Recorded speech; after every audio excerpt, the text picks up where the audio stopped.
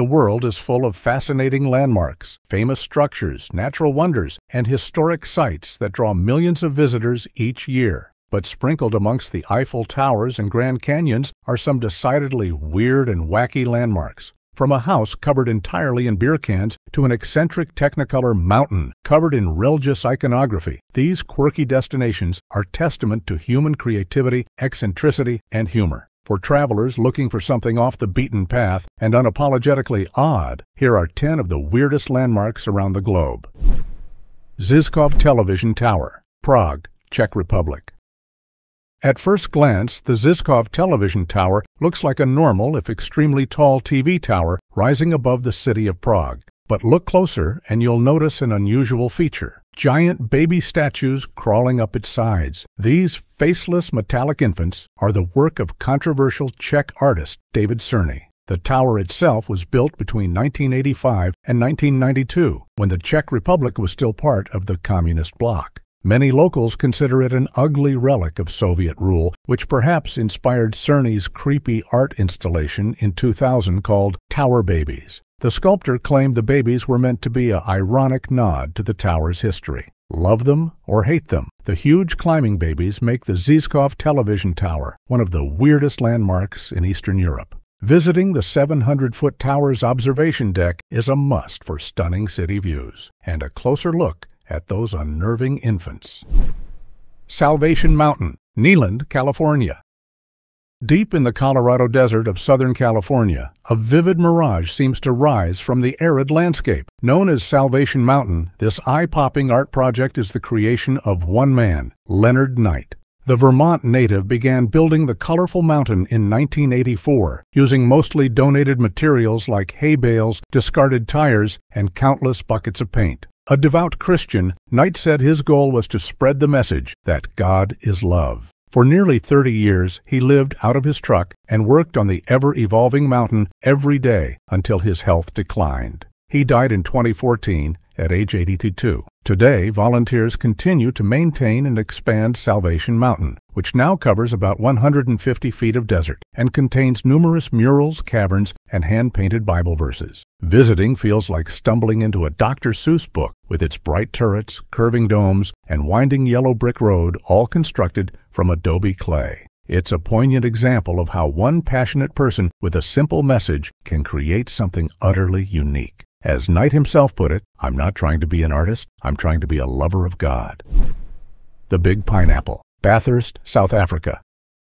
Move over, Big Apple. The Big Pineapple has arrived. This 56-foot-tall fiberglass fruit towers over the Bathurst Pineapple Museum in South Africa's Eastern Cape Province. Built in the 1980s, the enormous pineapple originally housed a gift shop and observation deck in its crown, accessed by an interior staircase. While the inside is currently closed, visitors can still marvel at the quirky exterior and explore the museum next door, which delves into the history of pineapple farming in South Africa. Turns out the sweet, spiky fruit is one of the region's top crops. If a building-sized pineapple isn't weird enough, consider this. Bathurst's giant pineapple isn't even the world's largest. That honor goes to Australia's Big Pineapple in Queensland, which is 52 feet tall. Honorable mentions also go to the Big Pineapple in Okinawa, Japan, and the Big Mo, a pineapple-shaped former restaurant in Peoria, Illinois. Clearly, humanity's fondness for novelty-sized fruit knows no borders. Mindfield, Brownsville, Tennessee. Artist Billy Tripp began constructing his gargantuan sculpture Mindfield in 1989 when he was going through a painful divorce. Using scavenged steel objects like beams, poles, wheels, and tanks, he started erecting a series of connected towers in a field next to his family's house in the small town of Brownsville, Tennessee. Over 3 decades later, the sprawling steel jungle is still growing and now features a honeycomb of metal walkways, bridges, and spirals. It covers about an acre of land, and its tallest spire is 125 feet high. Tripp, a firefighter by day, does all the welding and assembly himself. He considers Mindfield his life's work and plans to keep building it until he physically can't anymore. Art historians have likened the massive structure to a modern-day Watts Towers, the famed folk art masterpiece in Los Angeles. But Tripp resists comparisons and pretentious artist statements. To him, Mindfield's meaning lies solely in the winding, rusting story of its construction, which in turn mirrors his own life story full of struggles, perseverance, and constant evolution. It is, as Tripp puts it, a diary in steel. Visitors can wander through part of the ever-changing sculpture garden and even chat with the artist himself if he's out welding that day. The Upside-Down House, Szymbark, Poland. This seemingly gravity-defying house looks like it was ripped straight out of a surreal painting or sci-fi movie. Built by Polish businessman and philanthropist Daniel Czapewski, the topsy-turvy blue cottage is a fully furnished family home flipped on its head. Visitors enter through a roof window and climb up the attic to reach the living room, bedrooms, bathroom, and kitchen, all with furniture and decor secured to the ceilings. Walking through the disorienting structure feels a bit like exploring a house in the aftermath of a UFO abduction. Outside, the surrounding gardens are also charmingly askew, with flipped fences and diagonal trees enhancing the tumbled effect. Czapewski said he created the whimsical house as a commentary on the upside-down state of former communist countries in the modern era. Inside the property, he also placed exhibits on Polish history and the Solidarity anti-communist movement. But even without the symbolism, the remarkable feat of topsy-turvy architecture is enough to boggle the minds of visitors. As one tourist declared after a dizzying tour, "Wow, that was a unique experience. I've never gone downstairs to use the toilet before." Carhenge, Alliance, Nebraska. Stonehenge, that mysterious prehistoric monument in England, has inspired countless myths, replicas, and souvenir paperweights. But only one man had the inspired idea to recreate the stone circle out of vintage American cars. In 1987, artist Jim Reinders built Carhenge as a memorial to his father on the family farm near Alliance, Nebraska. He and about 35 friends and relatives gathered to paint and arrange 39 old automobiles in the same proportions as Stonehenge, the burial ritual held on the summer solstice, just as archaeologists believe ancient Druids did at the original Stonehenge. Today, Carhenge cuts a striking figure against the flat Nebraska plains. Most of the graffitied vehicles are from the 1950s and 60s, with great fins and bulky grills. Some are stacked on top of each other to form the iconic arch shapes. The whole scene is at once nostalgic, silly, and oddly beautiful, especially at sunrise or sunset. Since Reinders donated the 10-acre site to a local group in 2013, it has become a free roadside attraction and gathering place for art lovers, auto buffs, and fans of oversized kitsch. Reinders passed away in 2021, but his junkyard tribute to human ingenuity, craftsmanship, and family will endure. The Crooked House, Sopot, Poland. From fairy tales to haunted houses, the Crooked House is a classic image of whimsy and weird. But the lopsided blue and green building in the Polish beach town of Sopot takes the concept to a whole new, warped level. Inspired by the artwork of Polish illustrator Jan Markin Sanser, the surreal structure looks like something out of Alice in Wonderland. No surface is straight. Walls, windows, and roof lines all curve and buckle as if made of wet clay. Built in 2004, the vertigo-inducing building actually contains shops, restaurants, and office space. Strolling through it feels a bit like exploring a cartoon funhouse after one drink too many. Outside, the Crooked House sits in a plaza, fittingly named Monte Cassino, after the famously twisted street in Monaco. Love it or hate it, the architecturally mind-bending building has become a top tourist attraction in Sopot, drawing visitors eager for a taste of the topsy-turvy. Bring your camera, but maybe skip the pre-visit cocktails. The Beer Can House, Houston, Texas.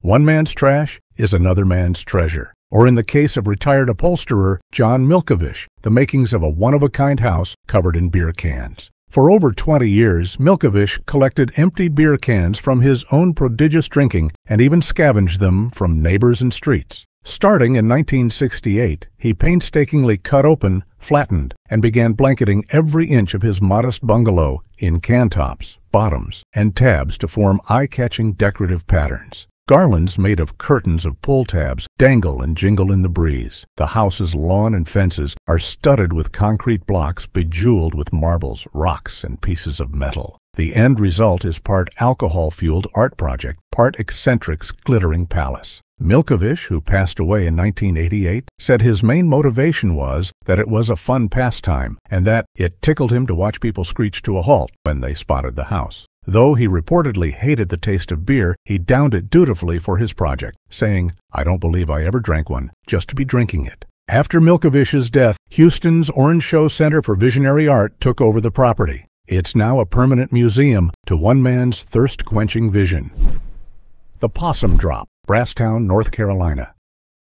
Each New Year's Eve, thousands gather in New York's Times Square to watch the crystal ball drop at midnight. But in the tiny Appalachian town of Brasstown, North Carolina, folks ring in the new year by lowering a live opossum in a transparent plexiglass box. Yes, really. The annual Possum Drop began in the early 1990s as a way to draw visitors to Clay's Corner, a country store and gas station. Owner Clay Logan, dressed in a tuxedo top hat, presides over the affair, which features music, snacks, and, of course, one mildly confused marsupial. At midnight, the lucky opossum is slowly lowered from the roof of Clay's Corner as the crowd cheers. After the big countdown, the animal is released unharmed back into the woods. The quirky tradition hasn't been without controversy. Animal rights groups argue it's cruel and tried unsuccessfully to get the event shut down. In 2018, Logan had to switch to lowering a pot of opossum stew due to legal issues over using a live critter. But he's vowed to keep the possum drop going as long as he can. To outsiders, it may seem a baffling ritual, but for the people of Brasstown, the possum drop is a beloved slice of local culture, not unlike Spain's Running of the Bulls or Mexico's Day of the Dead. It's a reminder that one town's weird tradition is another's treasured, if offbeat, heritage. Just maybe leave your PETA shirt at home. The Icelandic Phallological Museum, Reykjavik, Iceland. And now we come to what is quite possibly the weirdest landmark of them all, the Icelandic Phallological Museum in Reykjavik. Yes, you read that right, a museum entirely dedicated to penises. Before you accuse us of clickbait, let us assure you this place is very, very real. Founded in 1997 by historian Sigurdur Hjartarson, the museum houses the world's largest collection of phallic specimens belonging to various land and sea mammals. There are teeny hamster willies, massive whale rods, and everything in between. In total, the museum boasts over 280 junk artifacts, mostly preserved through taxidermy or stored in jars of formaldehyde. For obvious reasons, it's affectionately known as the Dick Museum, but the attraction strives to be educational, not salacious. Each display is accompanied by earnest scientific information about the specimen's biology and origin. Human genitalia is also part of the collection, including a silver penis sculpture from a local artist and an emergency castration device from the 19th century.